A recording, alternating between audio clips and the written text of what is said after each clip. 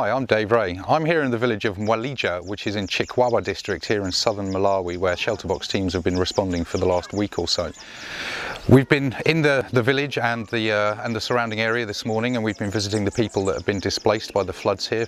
This is a very, very low-lying village and is very prone to flooding, so the people are both scared to come back here, and also the government really is wary of people coming back to these places because they will just flood again and again and again.